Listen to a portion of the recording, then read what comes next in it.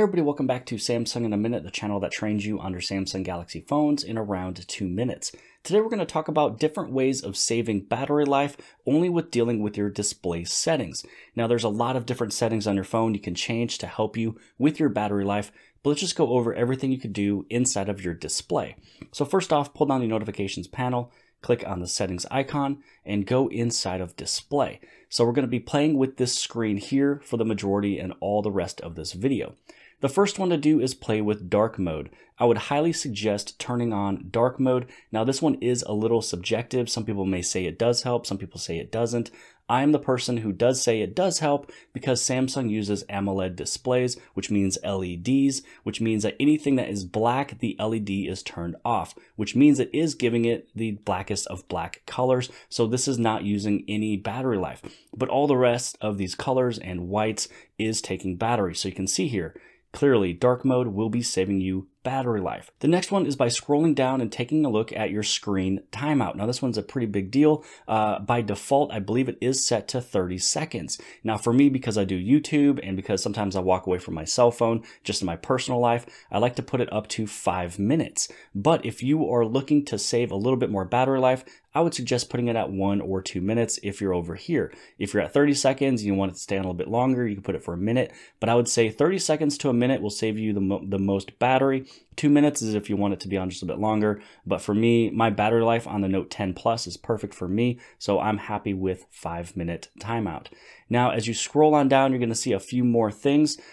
This one right here, you want to turn on the accidental touch protection. This is a way that you don't accidentally touch your phone when it's in a pocket or a dark place like a bag or anything like that. So if you have your phone in your pocket and you double tap it, and this way it's a way to save the phone from turning on because it's in a dark location so it won't turn on, and also accidentally unlock and call people. Now this one right here is for touch sensitivity. This is if you're only using screen protectors. If you're not using a screen protector, have this one turned off. The touch sensitivity, it will make it a little bit more sensitive when it's on, taking up just a little bit more battery. We'll go all the way up to the top and we're going to talk about adaptive brightness. Now this one, you are able to still manually change the brightness if you need it to be a little bit more brighter, but this is a way it's able to keep track of the brightness adjustments and apply them automatically in similar lighting conditions. So you can see right now, I'm in a pretty normal, decent lit room and it's not up all the way. Now, if you put it up all the way here, it's going to take a lot more of your battery. You are able to change it if you want to, but I would suggest having your adaptive brightness turned on and it'll kind of give it a little adjustment. So you can see here, it went up just a little bit when I turned it back on. Now, I might have stated this is the last one, but I noticed this one here, the screen resolution. You can put this one at either Full HD Plus or the WQHD Plus. Now, this one will take a little bit more battery. It's going to have a little bit better resolution. So if you're on this one already and you want to have a little bit better battery life, put it to Full HD Plus, but I suggest to never put it here. You have a Samsung phone, an amazing display. I would never really try to kill it and put it there. But if you are looking for something for battery life, put it right in the middle. And if you don't really care, you can put it on the very top for the WQHD Plus. So this was about 5 or 6 different settings, all built inside of display that you can change to save a little bit of battery life. But I hope you guys have liked this video. If you guys did, please give this thing a huge thumbs up. Don't forget to hit on subscribe. Subscribe right over here in the very bottom left-hand side.